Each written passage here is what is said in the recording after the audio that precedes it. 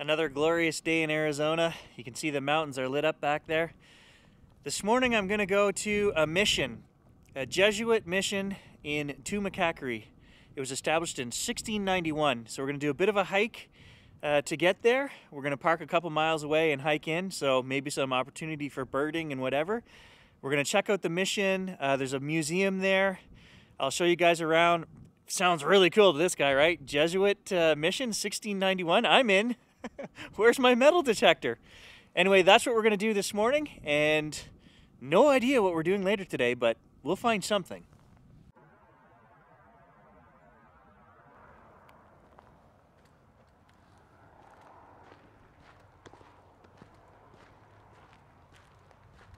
See, what's happened here is two things. I stopped to take a picture, so the wife and kids left me behind.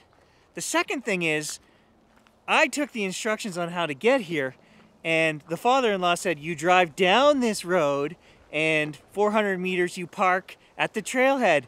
They told me no, we had to park back there at the highway. So now, because they're wrong, they're scooting ahead because they don't want to hear I told you so.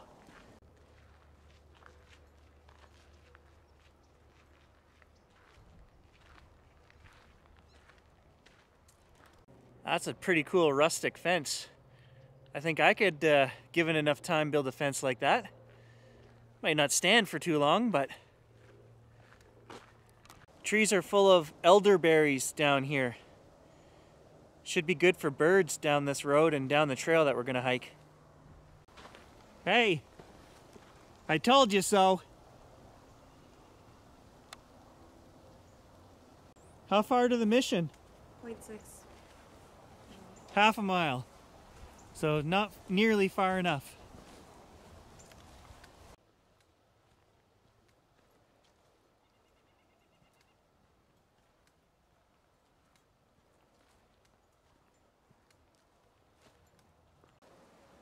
It's a pretty cool trail in here, but the lack of birds, kind of surprising.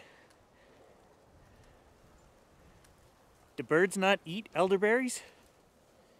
Let me know. Look at the huge trees. Arizona's not supposed to have trees like that. But down in some of these washes they do. How come there's no birds?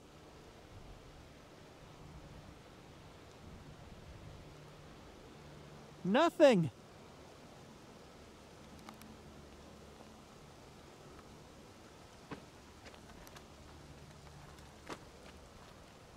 We had to open a gate to get in here. So there is cattle in here with us. Watch where you step. Don't walk and talk to the camera, Gary. I swear I just saw a bird out of the corner of my eye.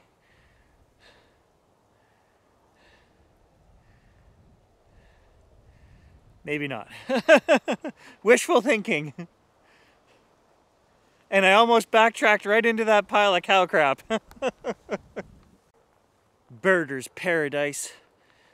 Mumble, grumble, mumble. This mission better be good. So I'm just going to stop here on the trail and switch cameras. There's no birds, so I've got the 7300. We'll switch around because we're coming up on the mission here shortly. So I'm hoping there's some really old buildings we can get photos of and things like that. I don't know till we get there. So being on this trip has also reminded me that my gear is more than good enough. I'm completely happy with the two cameras I've got, the A6600, the A7R3, and I've decided I think the next camera I'm going to buy is going to have computational photography built in, and what that means is software, like the phones, right? I've been forgetting my phone at the rental house, and some of the wide stuff, I would actually get better results, HDR built right into the phone, so I don't have to do all this post-processing, and it's kind of making me realize that is the future. I don't want to drop $4,000 on an A7 IV that can't do any of that. I want a cell phone in a mirrorless body package. That's what this guy wants for traveling.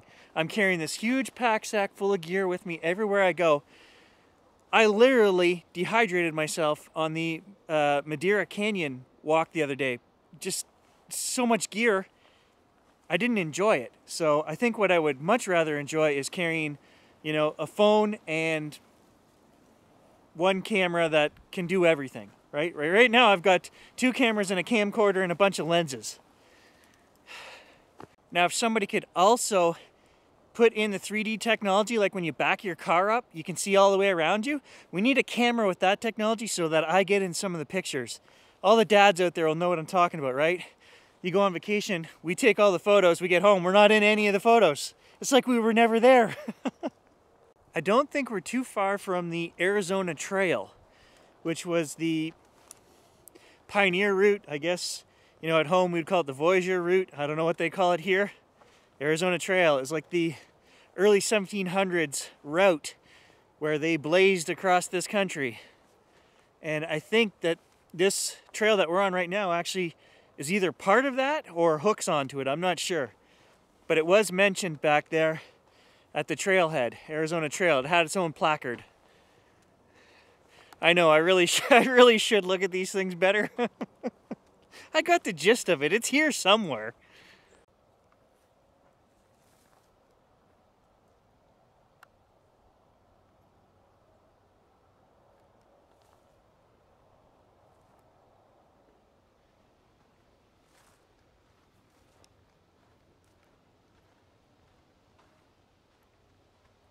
Here's the other trick, dads. You carry the money in the wallet. They'll have to wait for me when they get to the mission. Otherwise, they'd just leave me behind. I was right. Ha! So that's the trail we just came down. And here's a little side trail. And there is a placard here, which I'll flip around and show you guys. I'm pretty sure online they called it the Arizona Trail. That says Anza Trail. Close enough.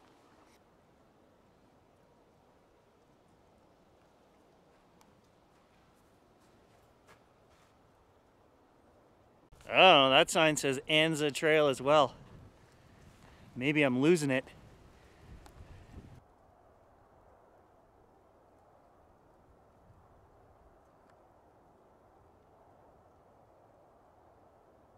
Hey, I see the mission.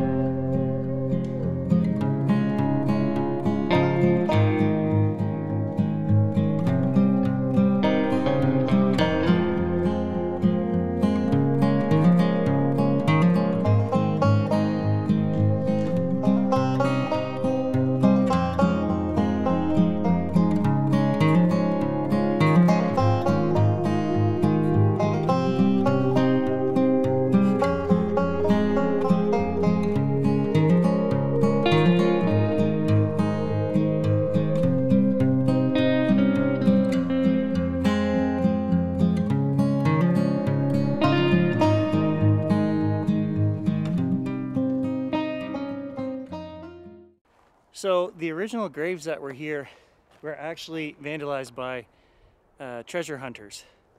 And this one here, the infant one, there actually is an infant in there. That was the last grave, 1916. The locals were still burying people here at the mission. Cool history. So really cool, this plaque here is talking about the local native tribe, the Yaqui. Okay, these were the local guys that were here when the Spanish came through. And it's funny that we just did a video on legends, myths and legends, because look what I found in the gift shop. Legends of the Yaqui. And I'm going to buy this. And I just looked in the introductory section of all the stories, and there's a story on coyote in here. Is that not amazing? Here we are across North America, you know, other side, and they have legends of coyote and all kinds of other legends. So I'm going to buy this, and we're going to maybe take a walk here in the desert. Maybe we'll do another one of those videos with legends of the Yaqui. I thought it was pretty cool. So there it is. That was the Tumacácori mission. And I feel that I was adequately steeped in history. So pretty cool. Come check it out. We will get into those myths and legends of the local tribes here in a future video. I think that's awesome that I found that.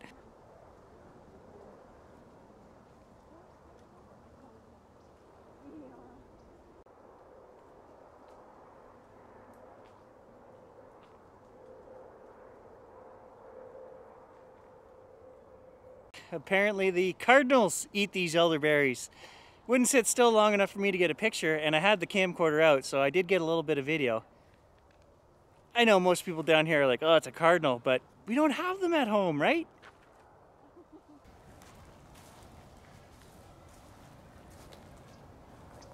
Well, hello. What's your name? Oh, you're soft.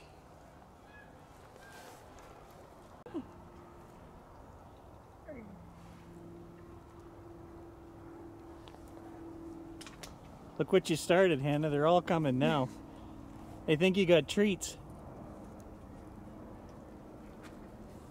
We only have love, guys. We only have love. It's a unicorn.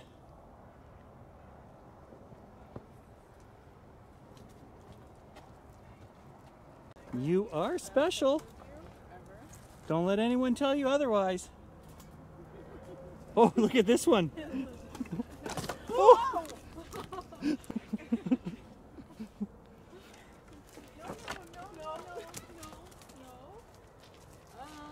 Are we taking him home? Oh, there's his head. Look. All right, we're going. Oh, what did we cause? A breakout. Great escapes.